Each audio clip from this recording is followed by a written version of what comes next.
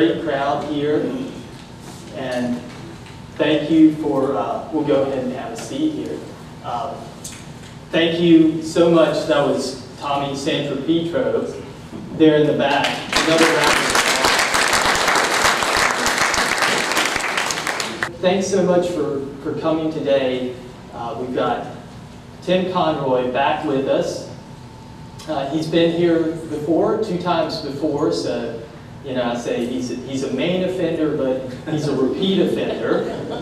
But he is, you know, 3rd time's the charm, but he was pretty charming the first 2 times, and I think the testament to that is this great crowd out there, the packed auditorium here. Well, thank y'all for coming today. Really appreciate it. It means a lot. You know, community libraries are important to me. And I'll tell you a little bit why. They were a safe place to go when I was a kid. I could go to a library and get out of the chaos. It was a place I could go to and open a book and be 1,000,000 miles away. And those librarians got to know me and got to know what I liked to read. And they would hand me books. So libraries, I think, are one of the most important elements of civilization. That and independent bookstores. So thank y'all for being here. And Tim, you are coming back, and you're coming back in a larger sense too. These are your old stamping grounds. Feels good to be back in a room where I know some folks. You know, I taught at Browns Ferry Elementary. I was an assistant principal at Andrews Elementary. And so it's, you know, I know this terrain and this geography a little bit. And so it's really comfortable to be back. And thank y'all. I think I told you I was driving by Browns Elementary a few weeks ago at the end of the school year, and the placard out front, the sign said, "Great things happen here." It's just such a heartwarming sign, and it's true at the end of the school year. And I think we can say the same thing about the library. And hopefully after this this session today, we can say great things. Yeah, my goal for this section is that y'all will leave not having to make a mental health counseling appointment or to take an extra walk or 2 on the beach to clear your head. You know, as I kind of reminisce a little bit around stories about Pat and my family, you know, I think it's important to introduce them to you. And that photograph on the side is what I would like to kind of talk about a little bit right now. And you see the guy on the right dressed whites on the bottom. He plays a pretty big role. The Beast, the Great Santini, he was a powerful figure in our family. Next to, on the bottom row, next to the dad, is my brother Tom. Freckled face, cute kid. He has that Pensacola tan. That's about as tanned as a Conroy gets. And later, it all goes to the dermatology appointments we have to make. So Tom was probably the brother I was closest to in age and closest to, just because we shared a bed growing up. You know, we had a game we would play. We would make the bed together. My mom would shuffle down the hallway, and as we heard her get closer, we would pull the covers over her head and try to fall out the side and wrinkle the bed, you know, try to smooth the wrinkles out. And we would try to make that bed together. So we would always fall together. My mom, I'm the guy with the Coke bottle glasses, the military glasses on the bottom, and with the crew cut hair. And, you know, I would be, you know, immediately you can recognize I would never become a Marine aviator. You can see those glasses, you can understand why. And my mom, you know, that photograph is just, to me, simply beautiful. her sun-kissed arms, her sun-kissed hair. In the back of my mom is my brother Jim. In the death of Santini, Jim would be referred to as the dark one. And he had a lot of reasons to be dark. He had, I remember that picture was taken in Pensacola, Florida. And I remember Jim playing a night baseball game. And one night he dropped, he missed 2 fly balls, dropped them, lost them in the lights. And on the way home, even with a Catholic priest in the car, my father said, "What the hell were you doing out there?" And Jim said, "Well, I lost him in the lights." And my father hit him twice. And I learned, and it was sort of a reoccurring theme. When a priest was around, my father would hit you more, for whatever reason. My sister Carol is next to Jim. Now Carol, and Pat's next to Carol. Now Carol was an intellectual. She read everything when she was a kid. Pat and Carol were tight as thieves. And they had a fierce sibling rivalry that centered around writing and learning and reading. And they challenged each other. Now next to Pat is, on the other side, is my sister Kathy. Now Carol and Kathy were women in the most patriarchal family you can imagine. So they really did not count to my father. They got the worst deal of us all. They had to do more work, more chores than us all. And you know what I'm talking about. And they're fabulous sisters, fabulous people, kindest people you've ever met. But they got it worse than Pat. My brother Mike, he's a good-looking kid. And he had all the athletic ability in the world. But in my father's eyes, Mike would never live up to his legacy because he was too short. He was too small. He would never start on the starting 5 basketball team. He was just simply not big enough. So all the weight and expectations of the family fell on Pat. So I tell you this, that just because as we go through this hour, you kind of know the lay of the land. I'll tell you the other pivotal thing, and I'll turn it back over to you to kind of flow a little bit. The other pivotal thing is Pat and Carol knew early on they wanted to be writers. In junior high, early high school, they knew they wanted to be writers. And they not only wanted to be writers at that time, they wanted to be poets more than anything else. Pat Conroy wanted to emerge as a poet more than anything else. And they would tease each other around a poem by a 20th century poet. And this poem would enter my imagination. And this is why I tell the story. The poem has a dark and foreboding message. And it goes something like this. To certain people, there comes a day when they must either say the great yes or the great no. Those that have the yes ready within them will reveal it at once and go on to the path in honor of their own conviction. Those that say the great no, if given the chance again, would say no again. Yet that no crushes them for the rest of their lives. Pat and Carol would tease each other about who was going to say the great yes. Well, in my mind, what happens is both of them say the great yes.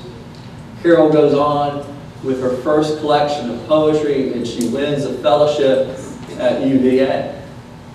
And from her first collection, 2 of those poems are published in the Paris Review. Pretty good stuff. Then she goes on and publishes with Norton Press her collection of poems, the beauty rules.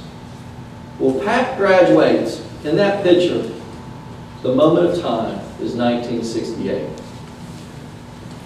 And Pat is a teacher at Beaufort High School.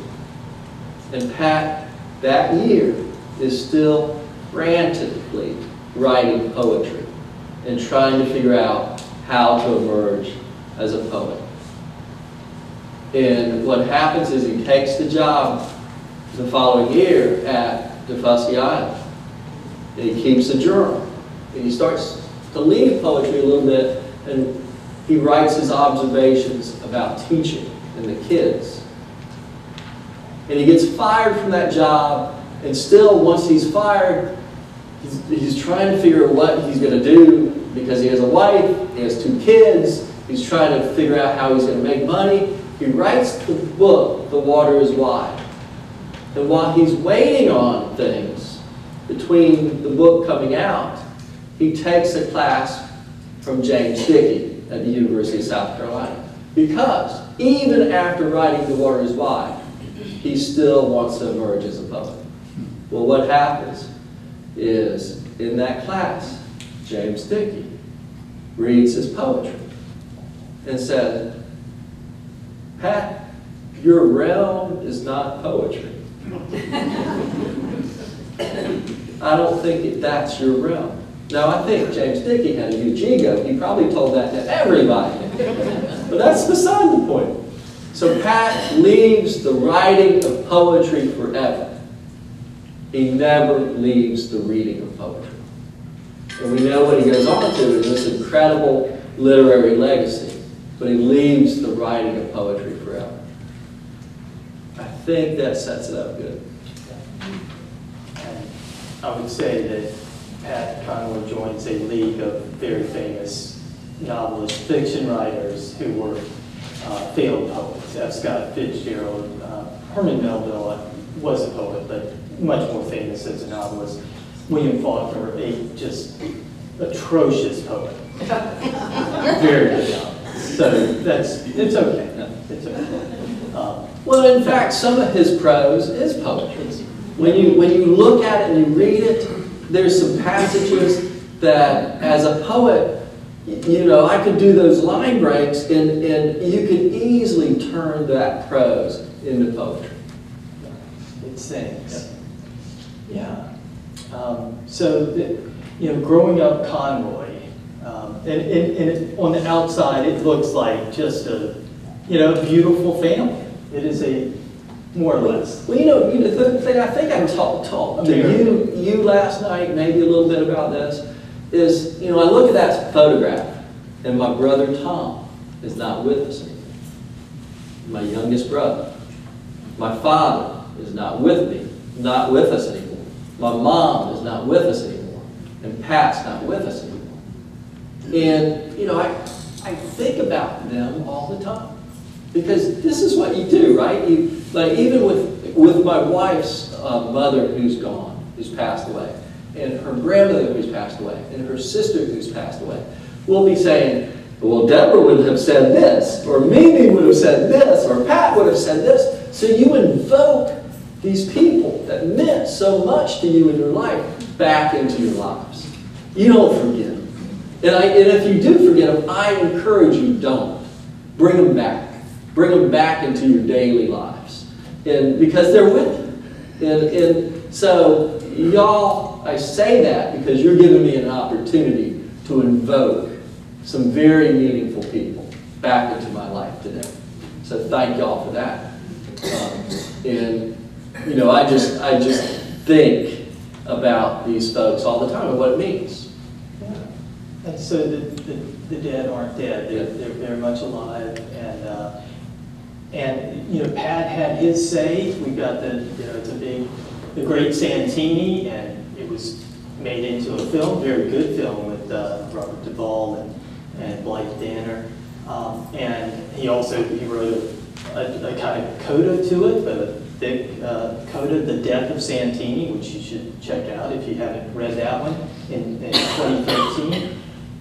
And he said a lot of things in between as well and after. But, you know, what is your say about growing up, I guess, in the shadow of the Great Santini, or growing up Conroy? How would you... Well, you know, one of the things, and I'll pivot to me, but I need to say this, is when Dad, when we grew up, and after, I'll start the story like this. In 1972, when The Water is Wide came out, my mom was very proud of that book and what Pat had done on the Fusky Island. So she invited Pat to address the wives of the officers at the Beaufort Air Station. So Pat was going to speak to these military wives in 1972 about The Water is Wide. He gets in that room and he throws them all a curveball. Because that's not what he talks about. What he talks about is he challenges the women in the room not to let their husbands beat them or hit their children. And so he has half the room angry as hell with him. And then he has the other half really appreciating what he's trying to say and do. And he says this, and he writes this in The Death of Santini. He writes that that was the first inkling of writing the book, The Great Santini, and telling that story. So he goes on, and this book comes out in 1976. He goes on, and he writes this book. But he hasn't prepared the family. We don't know these things about the drop, the way it's about the drop. We know he's writing fiction, we know it's kind of about a Marine, but we don't know that it's actually based on our family. And Dad doesn't know it at all. And so when the book comes out, you know, Dad goes over to Pat's apartment in Atlanta. Oh, you named the book after me. This is great. Oh, what a son. And he takes the book home and he reads the book and he hates it. In fact, he's so angry he calls Pat several times, just in tears. "You've ruined my life, son." Everything. His family, Dad's family from Chicago, disowns Pat, basically. Promises never to see his grandkids. So it is a real rift. Now what happens, and it didn't happen like this, but gradually over time, the rift started to ease. Probably because of ego and fame. Because all of a sudden, Dad would show up sheepishly at Pat's signings. And Pat would invite him up to the table, and Dad would start signing books. And sometimes Dad would yell across, or kid him if he was sitting at the same table, "Hey, my line's bigger than yours." Because people really wanted to get Dad to sign the book. And so then they started to do some speaking engagements together. And so that rift started to heal. And then the movie came out. But the truth of it, and here's the thing I want to say, is that photograph where 1968, all the pressure on Pat to be Dad's legacy, to go into the Marine Corps, to be a fighter pilot. Instead, he went and took off a Marine Corps fighter pilot more. "I'm going to be a poet, Dad. I'm going to be a poet." Well, all that legacy he rejected, and he writes the truth. And he writes a story of truth. This is what literature can do. And this is only what storytelling and good storytelling can do. He faced the truth, wrote the truth, and it changed Dad. So Pat becomes Santini's hero, just not in the way Santini ever guessed it would happen. So Dad has a great second act. He becomes a kinder, gentler father to his sons and daughters, and he becomes a great grandfather to Pat's kids. That's what good storytelling, great literature can do. And that's why I'm so proud of Pat. Because he literally, he would call this book the book he was born to write. And there was something in there about pivoting to me in my reflection. Yeah. I did not come out of this family unscathed. You know, I can tell you this right now, and I think this is as honest as I can get.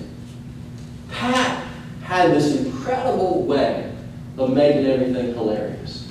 How many people in this room ever saw him speak? He was like a stand-up comic. He was hilarious. And it was all turning pain into humor. Well, I have another talent. I turned pain into real sadness. And that's what happened to me. All of it seemed overwhelming. All of it seemed sad. And to me, I had to fight through that cloud of sadness. And I go back to the apathy metaphor in the poem. I said the no to what really I thought about a lot, but I just denied myself. I said no to my writing. Now, Cathy didn't know. That 20th century poet did not know the ferocity of Pat's love, of Carol's love, of my brothers and sisters' love. Because they never let me forget it. They wanted me to write. Pat and Carol would send me letter after letter saying, here's who I should be reading, you should be writing poetry. And 3 years before Pat dies, he sends his friend Sam Morton to my door.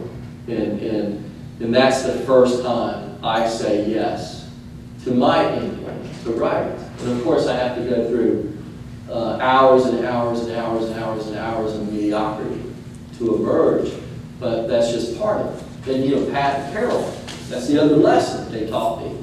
I think kind of, and this is simplistic, you know, I'm not a complicated thinker, but I think whatever faith you have, and I respect them all. Even if you don't have one, I respect that. But I think somehow the universe loves the fools that dream big. So if you've not dreamed big, it's never too late. Have that dream, dream big, but also, I think once you dream big, and I've seen this, you have to work very hard to achieve that dream. So never say no to something you want to do. Dream it and do it, but work hard to get good at it.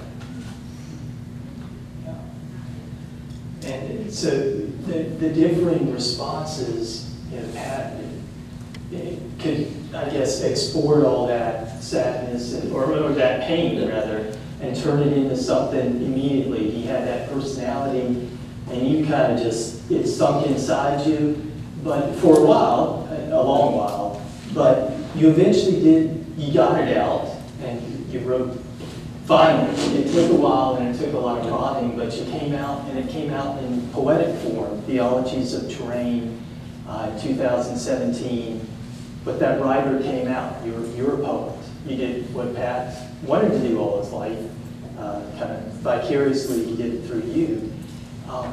So you chose a different form to get it out, or maybe the form chose you. Yeah, you know, it's hard to know how to answer that because poetry was it's always been a vital part of my life. And, you know, it's always been a refuge and I kind of think, you know, the music you heard today, you know, if you think about poetry like music, find your music. Not all poetry is the same. You know, not all music's the same. You got to find whether you like country, jazz, or blues, or rock and roll. Poetry's like that.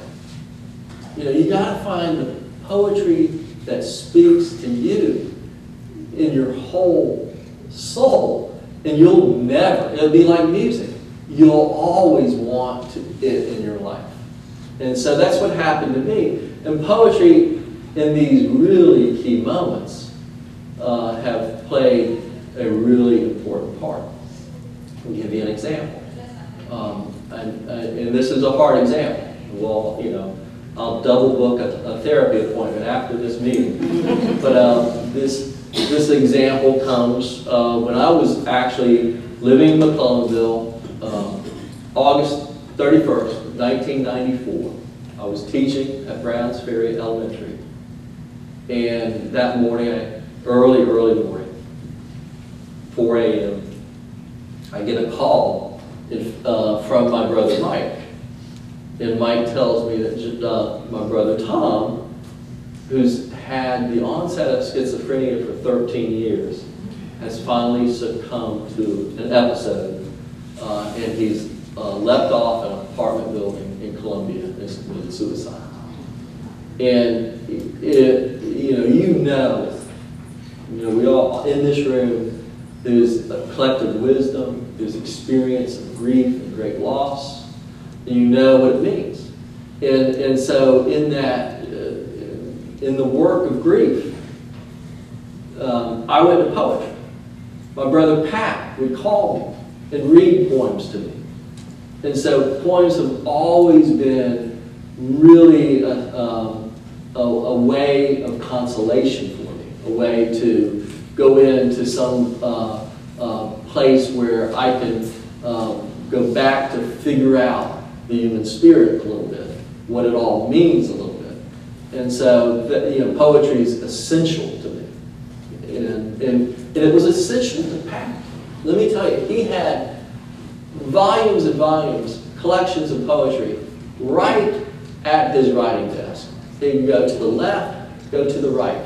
He would use it as fuel for his prose every day. And he would go and read poets. He would buy new poets. And he was just an avid lover of poetry. Yeah. And, poetry kind of has that music built in with the rhythm and the words. The words are chosen a lot of times for the sound. So it's there. And I think it's, and that connection, what do you think that is, the connection between poetry and grief? And grief, is that, it was personal in your family, but do you think there's a deeper connection with poetry and grief? Well, I think there's different ways people, the work of grief is, and how you do it is so individual. And you never know how that work really manifests. And does it ever go away? Because as we get older, we certainly lose more people that we love. And so, it's part of, I think, what we all do in terms of the reading and writing of poetry. And if you're interested in writing at all, whether it's prose or poetry, I think it's not a bad way to start with something or somebody that has such an emotional response. Grief sometimes is a good place to start from to write, because you feel the emotion so strongly, and it's authentic. And that's not a bad place to start a poem or prose, in my mind. But, I'll tell this story because now that I'm kind of focused on Tom a little bit, I want to tell a story about my wife, because I think it's important for y'all to know. When I moved back to Columbia, I took a job at the South Carolina Department of Education. And I was going to work in the Office of Exceptional Children, and I was going to be in the area of autism and assistive technology. That's basically, I was a special education teacher for my career, and spent some time as an assistant principal. And so one of the worries I had was the building in Columbia, the Rutledge building. The parking lot was in view, in sight, of the apartment building where Tom had jumped off. And so I said, Terry, I don't know how I'll do it. I just simply don't know. And she said, as a Winthrop University graduate, she said, we'll figure it out. Don't worry, we got this. And she was going back to school at the time to get her master's in library science. So we would get out of the car, park the car in the morning. She would take my hand, and we'd walk towards Tommy's building. They had put a coffee and bagel place in the bottom of the building. And we'd go have coffee and I'd eat a bagel. And we would tell Tom stories. And at first, it was so hard. But as the months went by, I looked forward to it every day because it was healing me. And my wife figured that out because I would not have known that was what I needed to do. And it was such a healing thing. And it was, you know, we kind of mentioned this when I had the release of Theologies of Terrain, my poetry book. I did it at a friend's place, a coffee sandwich place in Columbia called Immaculate Consumption. It's a fabulous place. It's on the same street of Tommy's building, a block away. So when I read my poetry and faced the audience, the building was to the back of me, immediately across the street. And I just felt like there had been a circle completed. And it was one of those moments. Pat used to talk about this. If you live long enough, these great circles would close. And I see that more and more. That, you know, you do have these events that you just amaze you if you pay attention and the people in your life and the events in your life, and the universe will conspire. Yeah, and often, like you were saying about your father, often not in the way we plan it and not in the way we want, but the way that the Great Santini changed him, but made it better. And there, you know, it's unlooked for, but it can come about in a much better result.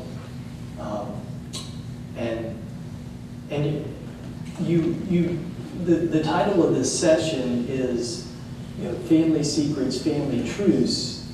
It is plural. Both of those are plural. The secrets and the truths. Do you have different vantage point on growing up in that household with all that abuse surrounding you, inflicted on you? Do you have different secrets or different truths? I think there's one. I don't know if I've ever said this one out loud, but I'll tell you. And I got to kind of put it in time, in sequence. 1976, The Great Santini comes out. 79, the movie comes out. I'm at Carolina, you know, I start at 1975. And I'm too young. I'm 17. I'm not really prepared. I really am pretty much a mess. And so, you know, I'm not having a whole lot of success. Except I'm having probably a lot of success finding the student bars and messing up. I'm having a success with messing up. 3 years later, my brother Tom starts college in 1978, and we're roommates. And Tom does really well his freshman year, and he's a sharp kid. He's smart, and he is focused. Around the fall semester of 1979, you know, nearing the time the movie is coming out, Tom starts acting strangely. He's not getting up out of bed. He's not going to class. He's not really cleaning up. His friends start coming to me saying, "What's wrong with Tom?" He's having these emotional anger outbursts that he's never had before. He wasn't an angry kid. And then all of a sudden he disappears.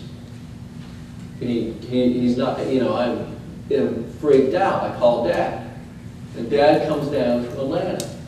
And for the next 6 weeks, we go to the police. They don't know anything. They haven't, they don't have anybody in jail under Tom's name. And so Dad hits the streets of Columbia and drives I'm talking 16, 18 hours a day looking for Tom. Everybody's frantic, everybody's worried.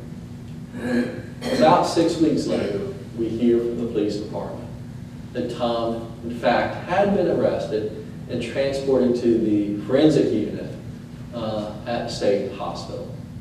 And soon he would be diagnosed with the onset of schizophrenia. So, and I say this to put this in context. Here I am. I'm a mess. My brother has the onset of schizophrenia. I'm coming from this abusive background, family. I'm trying to make sense of the world. And around that time, I meet the woman I married, Terry.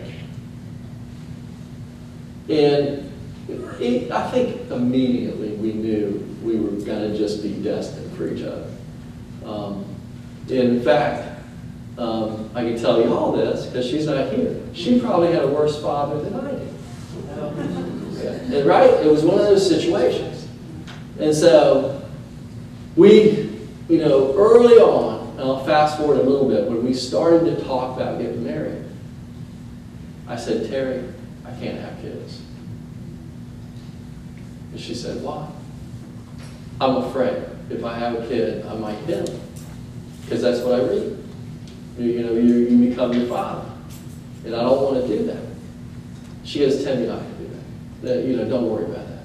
You're not going to do that. And I said, well, the other thing I'm afraid of is I got the schizophrenic gene. If I have kids, I don't want to raise a kid and then at 19 or 20, the onset of schizophrenia happens.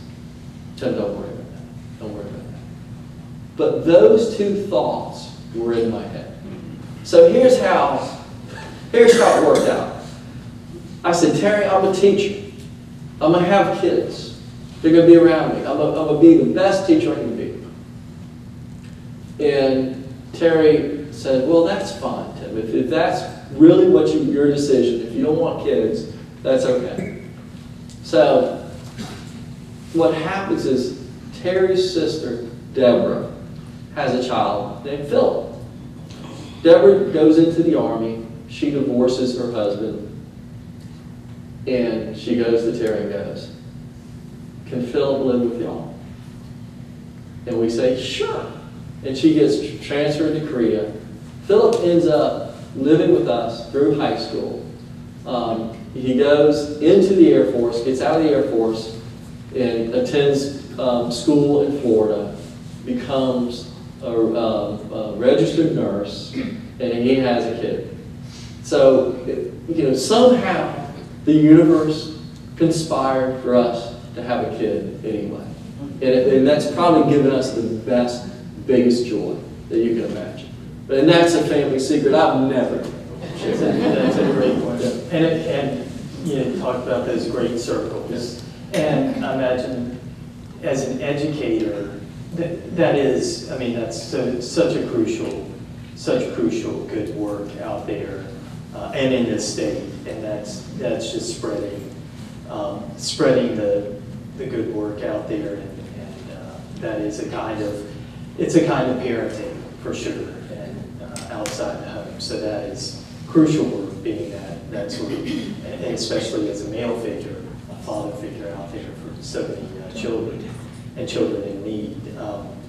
So that's essential.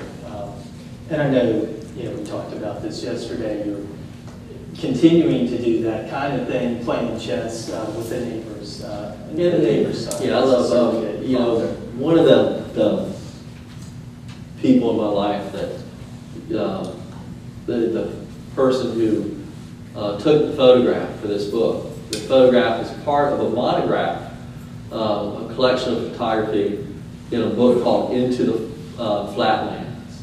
And it's a book of photography by a University of South Carolina professor in the School of Visual Arts by the name of Kathleen Robbins. And her book is fabulous.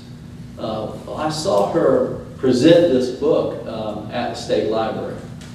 And I immediately bought the book, and I just loved these photographs. And she turned me on to a collection of photographs by her friend Maud Schuler Clay. And so between these two books, Maud's book was Delta Dogs, I wrote a poem called Theology of Terrain. And this was about the time towards the end of Pat's life. He probably had a month more left, and he was too sick to be bothered with reading this poem because he was just couldn't do it. He was going from hospital to hospital, and I wasn't going to ask him for his opinion on it. So he never gets to see this poem. After Pat dies, Kathleen goes, I'm going to have an installation of my photography at the Columbia Museum of Art. Would you like to read your poem? And I said, Kathleen, that would be wonderful. So this is in May. Pat had died March 4th. The person who had come to my door to ask me to join the writing group 3 years before, Sam Morton, had died in April. So both these huge figures in my life had passed away. So the curators of the museum put the poem, converted it on the wall. It was about the size of my brother Pat. That's how I kind of felt about it. And I stood next to it, and I read the hell out of that poem. And her beautiful photographs are on the walls, and it was just a special moment. And I drifted down the hallway after the gathering, and I entered the main exhibit hall of the Columbia Museum of Art. And in the main exhibit hall, to my amazement, were photographs of Jean Mutasami Ash's photograph of Dufusky Memories. And all these iconic images of Dufusky were on the wall.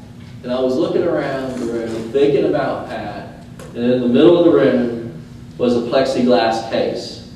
And I walked over to the case, and the curators of the museum had borrowed Pat's original manuscript, handwritten on yellow legal pad, of The Water is Wide. And it was one of those magical moments, and I thought, that's it. That's the great yes. That's the honor of your own conviction right there. And it was a remarkable moment. But Kathleen would lose her husband this summer. He was 50 years old. Ben Madden, ran every day. Was an athlete. He was working out at the gym. He was swimming laps. He went up to change his clothes, had a massive heart attack, and died. And what Daniel's referring to is I had the privilege of going over. Ben had taught their 9-year-old son how to play chess. And now I get to go over and play chess with the fabulous Asher Madden. And I'm telling you, the first few weeks after Ben died, those chess games, they were so hard because it just, it's just a tragedy. They're working, they're doing okay. It's been about, a year now, and they're doing okay. It's been tough, but you know how that is. Yeah, the work of grief, and it is the work of poetry or the work of writing is helps.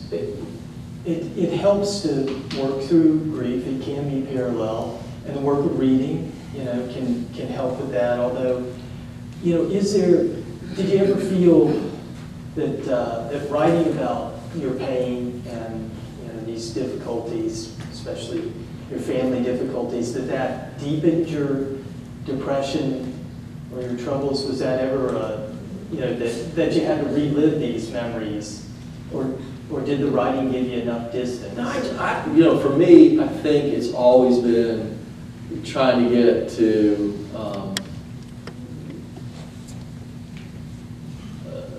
through the writing redemption. I think maybe salvation, maybe get to some truth, maybe get to understanding, and I hope it conveys to the reader that search too. And so I think that's what I think that's what I've tried to accomplish in this book. Simply the thought of the collection was that there's people in your lives and places in your lives that are so important, they become your theologies. And that's what I tried to express in this book.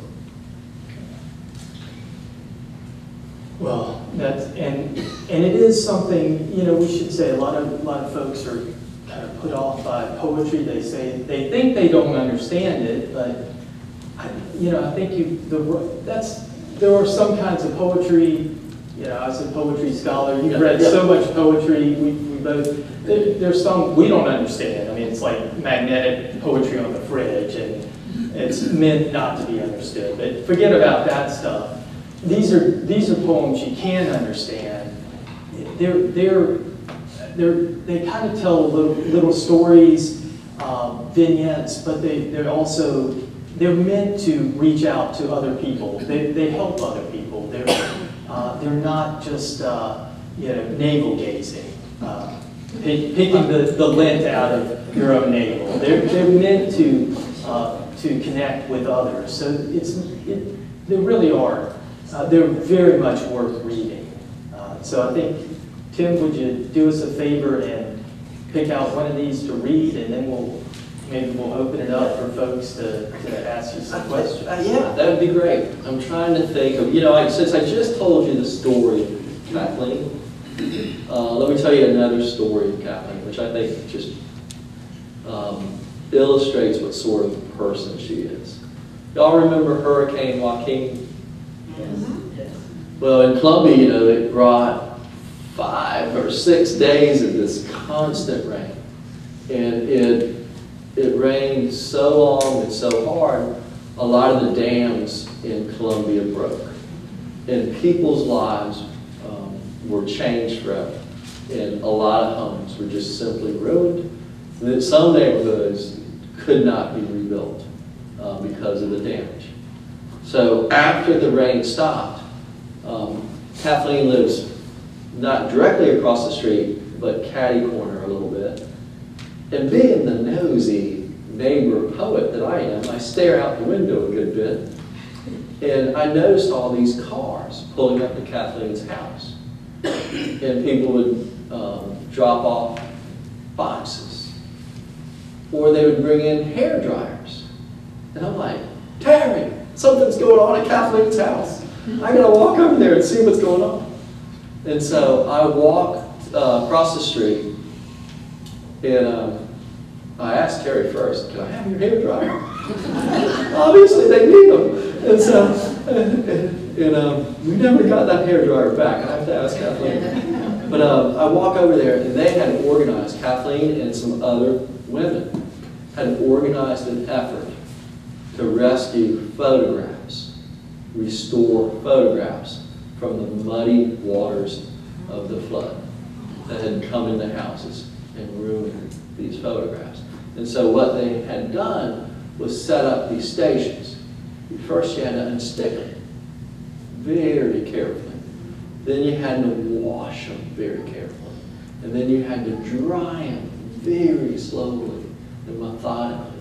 And if they got to the stage where they really rescued them, they would wrap them up in this beautiful tissue paper and give them back to the family. Well, what would happen is along the way, some of these photographs, the emulsion would peel away. And you would think you were about to rescue the photograph, and all of a sudden the emulsion would peel across the photograph. So, with that effort, I wrote this poem. Apertures.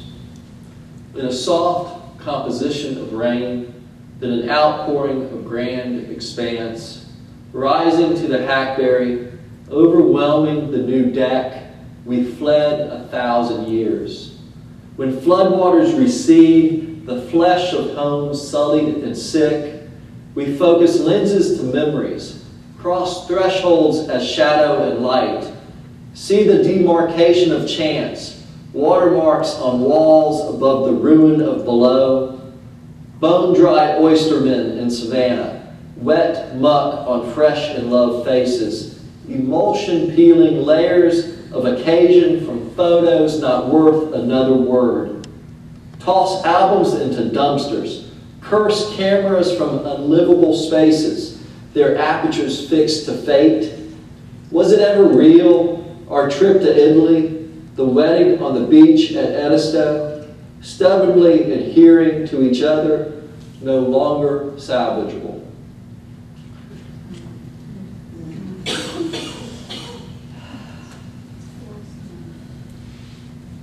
So, I love to read this poem just because it's, I remember these people. And it's for Terry, my wife. It's for her sister no longer with us, Deborah. It's for her mother, Jerry, who for the last 13 years before she passed away suffered with dementia. Jerry, by the way, loaned me her car. She taught me how to drive a stick so I could drive down to Beaufort so my mom could meet Terry. So Jerry was just so important to me. And Jerry's mom, Terry's grandmother, Sarah McAvoy. And I learned something about women. And I learned something about the strength of women through all sorts of tragedy and complications. So I don't know if y'all know the southern plant, the succulent, I call hens and chicks. Yeah. Hens and chicks. In this swirl of trouble, turn to your inheritance, the clippings of sisterhood, grown in grief-watered soil, pap for the driest times, poised on pickets and tins, perched next to foundations, on ledges in terracotta, clustering in tight-lipped resolve, rallying to you again and again, blooming, perishing, a descendancy of tough rosettes, the succulent hearts of kinswomen.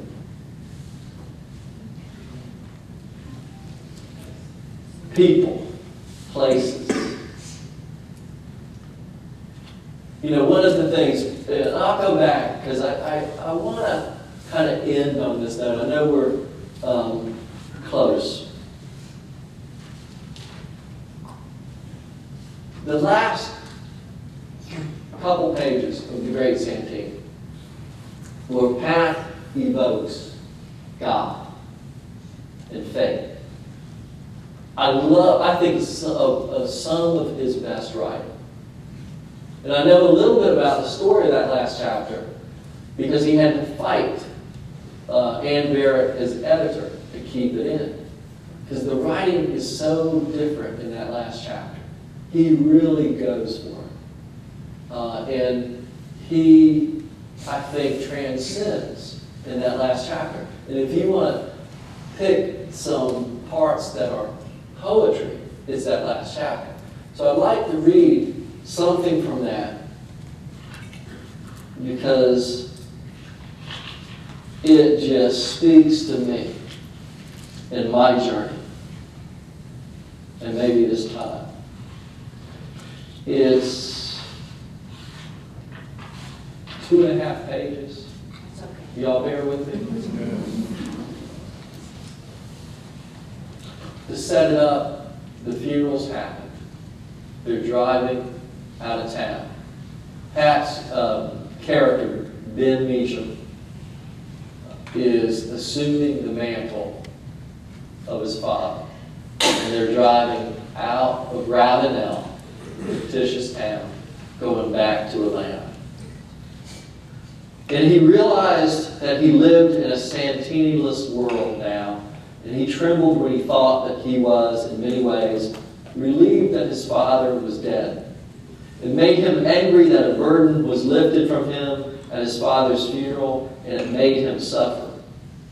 He wanted to wake his mother and ask her questions, but he knew that Lillian could not help him now. 25 miles of highway passed without his knowledge, 25 miles vanished because Ben had retreated to the land behind the eye. The children of violent men developed vivid powers of fantasy. Ben Meacham wanted to pray, but he was afraid he was not worthy of prayer. But he was even more afraid that he had no belief in prayer. Yet, he had belief in wonder. And in the next 25 miles of Black Carolina highway, he thought, can a boy begin a prayer with the hatred of his father in his heart? Can that boy walk up to the altar of God, and can he lay that hatred out? Can he spew his hate and tell his story? Can he tell about beatings and humiliations? Can he tell of the Marine who stormed the beaches of his childhood? Can he look into the eye of God and spit into that purest source of light for engendering his soul in the seed of a father who did not know the secret of tenderness, a father who loved in strange, undecipherable ways, a father who did not know how to love, a father who did not know how to try? And what would this God be like?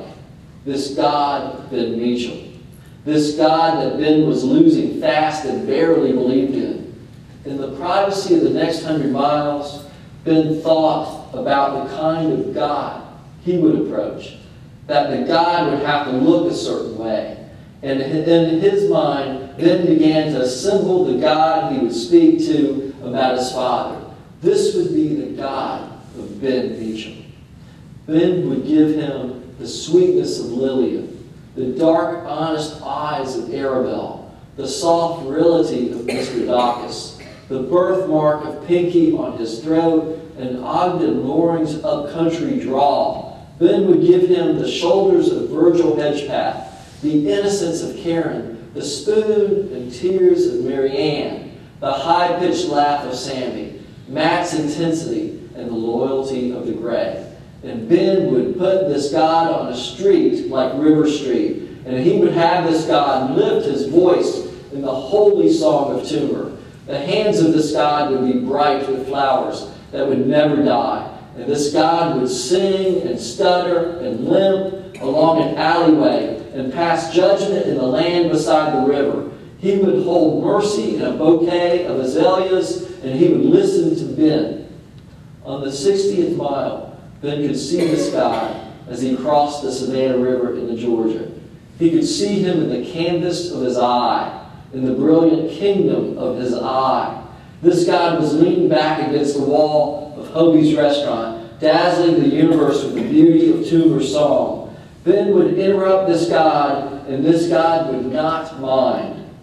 And can one boy who has said 10,000 times in secret monologues, I hate you, as his father passed him, can this boy approach this singing God, and can he look into the eye of God and confess this sin, and have that God say to him in the thunder that is perfect truth, that the boy has not come to talk to him about the hatred of his father, but has come to talk about mysteries that only gods can interpret, that only gods can translate. Can there be a translation by this God, all strong and embarrassed, all awkward and kind? Can he smile as he says it? How wonderful the smile of God as he talks to a boy. And the translation of the boy screaming, I hate you, to his father who cannot hear him, would be simple for such a God. Simple, direct, transferable to all men, all women, all people of all nations of the earth. But Ben knew the translation, and he let the God off with a smile. Let him go back to his song, back to his flowers on River Street, in the secret eye behind the eyes, in Ben's true empire, he heard and saw and knew. And for the flight-jacketed boy on the road to Atlanta, he filled up for the first time. He filled up even though he knew the hatred would return, but for now, he filled up as if he would burst. Ben Meacham filled up on the road to Atlanta with the love of his father, with his love of Santini. Good stuff. Yeah. Good stuff.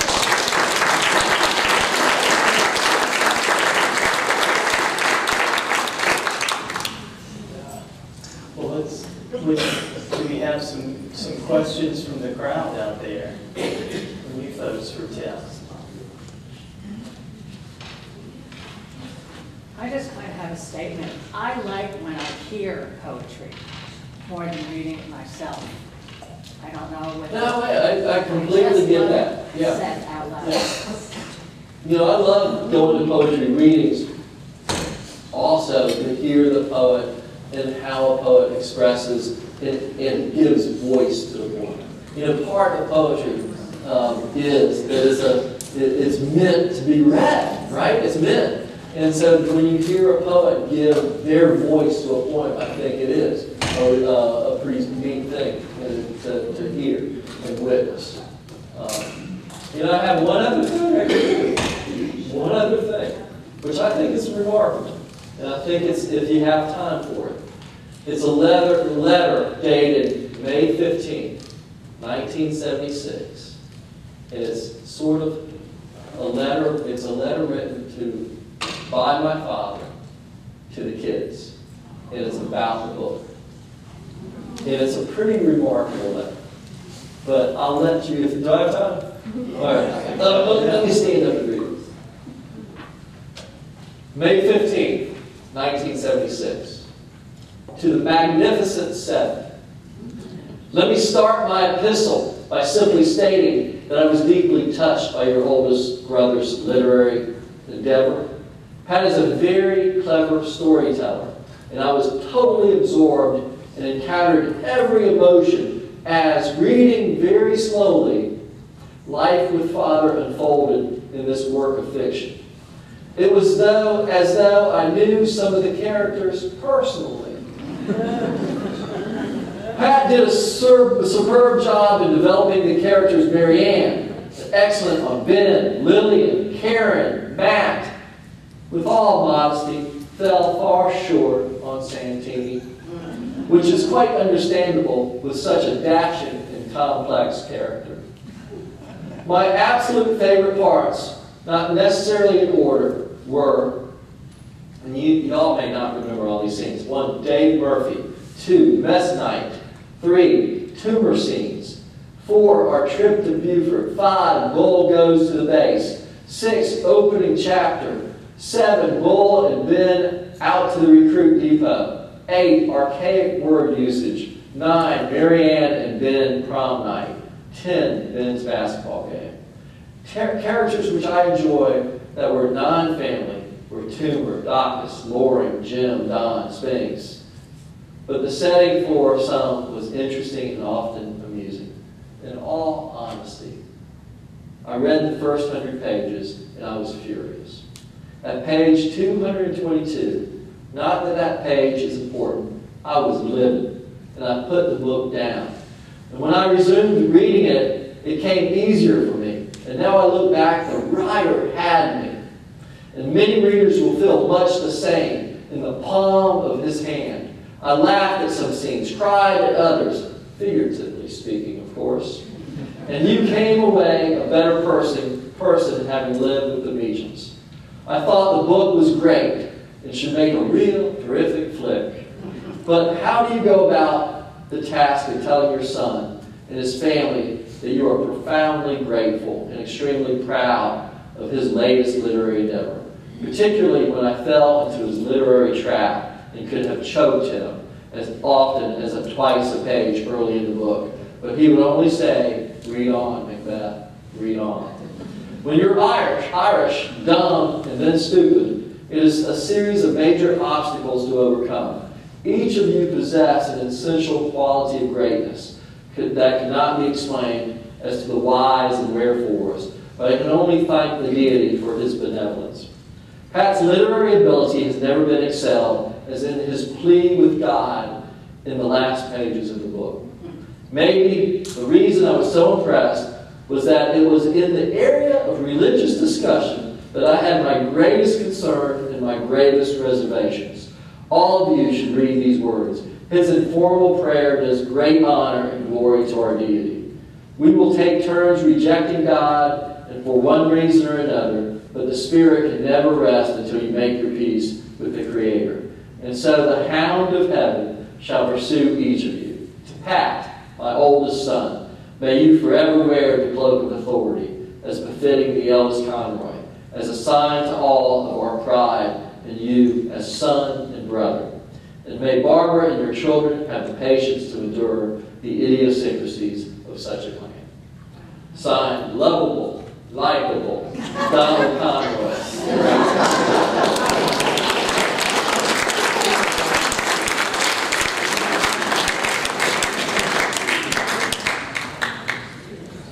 So he liked the ending. Well, I mean, part of it is, the truth of that letter is he was doing damage control. The whole thing about he's a great storyteller. He's not admitting the truth.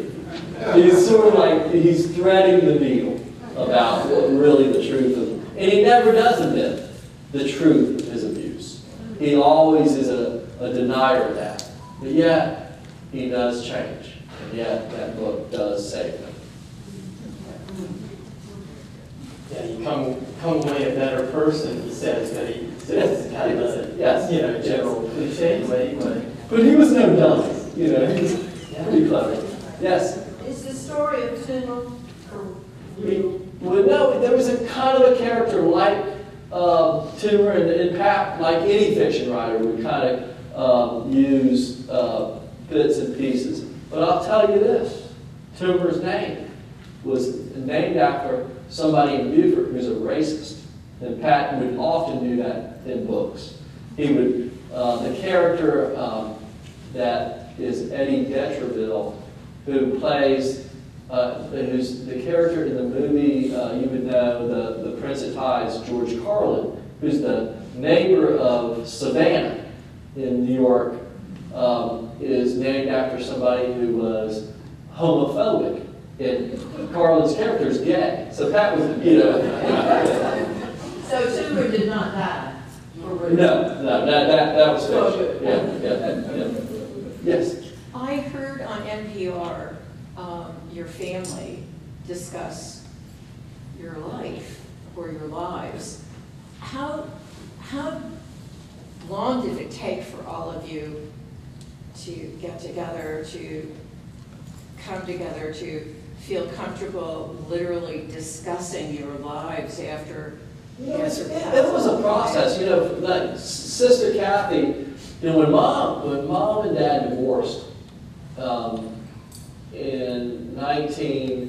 they separated in 74. I think the trial was maybe early 76 before the divorce came through. Kathy testified at court about dad's abuse, and the lawyer introduced the book as evidence.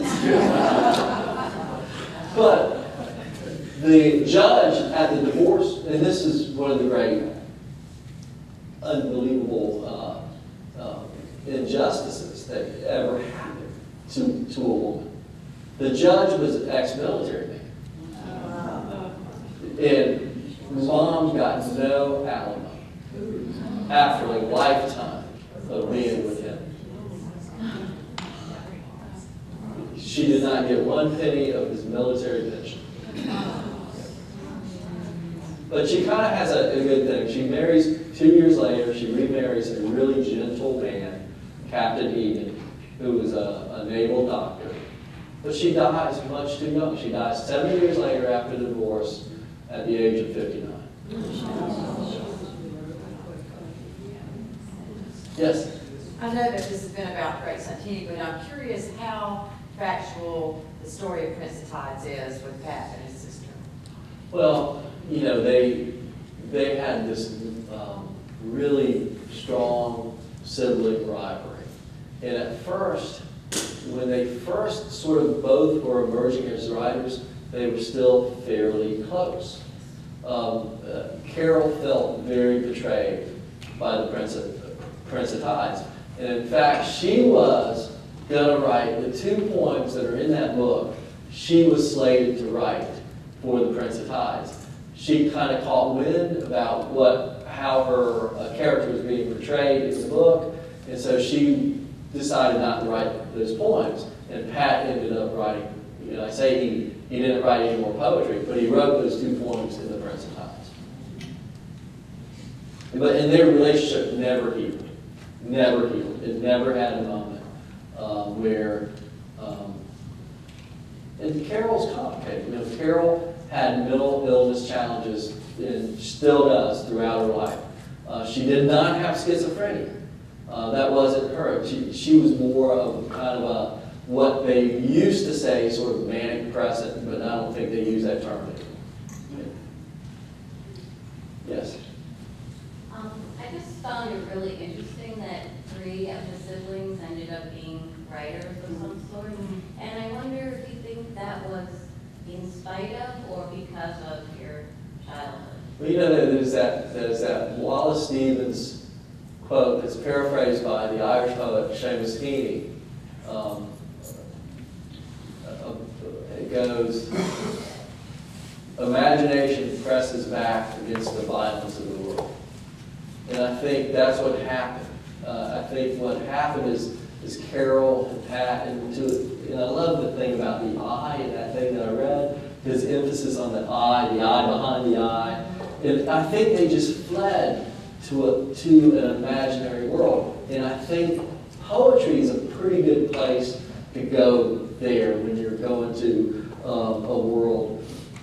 And I think he had great teachers early on too that helped to expose him to great poets. Yes? Then I know it's a fiction book, but in The Prince of Tides, is there any part of Lila that's like your mother? You know, I love the Great Santini, I would say, is a father-haunted book. The Prince of Tides is a mother-haunted book.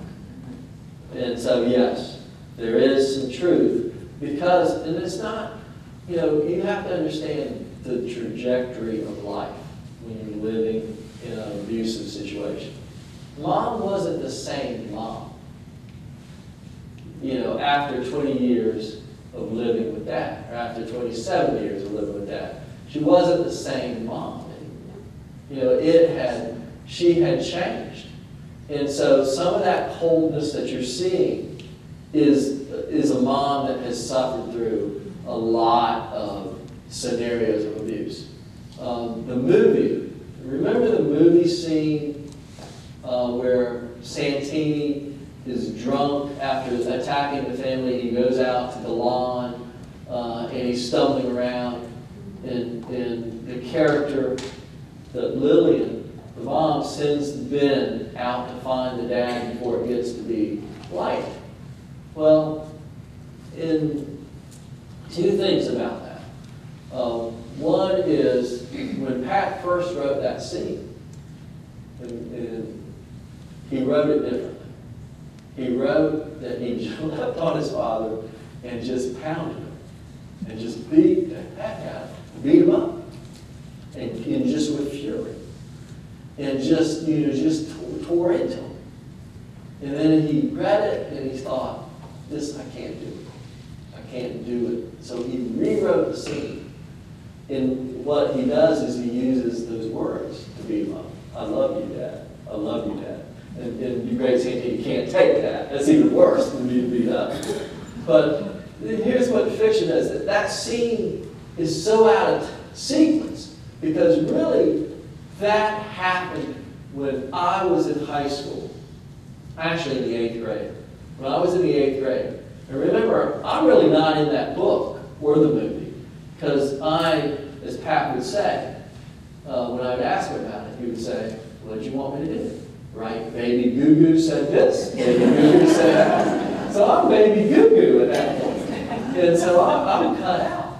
And so what happened was the real scene, to me, is even worse than the scene he wrote about. And we go to a movie on base. Dad is pretty recently back from Vietnam. And so we all, as a family, Mom, well, we'd go in and we watch Butch Cassidy. You remember Butch Cassidy, the Sundance Kid, when it first came out? So we're seeing that movie on base. Well, Dad goes to the Oak Club, and he drinks with his buddies he hasn't seen. And he comes back, and he's drunk. And so Mom you can't be driving drunk. You know, and so they have this argument in the parking lot of the movie theater. And he hits her. And backhands her. And so she grabs her keys and runs to the car. And as the kids, we're all just scared to death. So we're all running to the car. We get in the car. And Mom starts the car. And you can hear an extra set of keys rattling outside. So he has an extra set of keys. And he gets in the car. And he knocks her across from the driver's seat, knocks her to the passenger seat. And we drive and we go to Pat's house. And that's where the scene unfolds at Pat's house. That's how Pat gets involved. But Pat's much older. He's at that time, he's a teacher at the festival. At that time, when that scene actually takes place. So that's what fiction, when I look at it, that's what fiction is. It's sort of assembling these things that are half true, completely out of time, could be completely stories that you might have told, and he assembles them into a story that's compelling, that's also authentic, but it's just not authentic in the way you think it's authentic.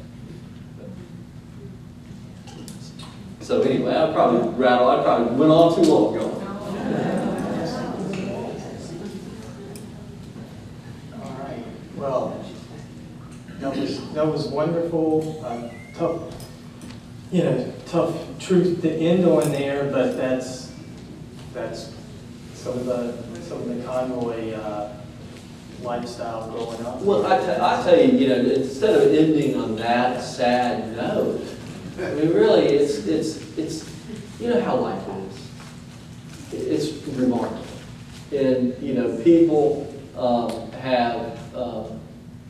I've met along my journey is definitely one of the themes of my book is how much in my life the stranger has saved me. People I haven't known that well have rescued me and come to my rescue over and over again. And so, I just think we all, in this moment, and I know this is trite, of constant political sniping, we got to remember what we have in common. And as we go through the complexity of our lives, we got to come together. And part of what literature can do, part of what poetry can do, is do that. Go walk on the beach, clear your heads.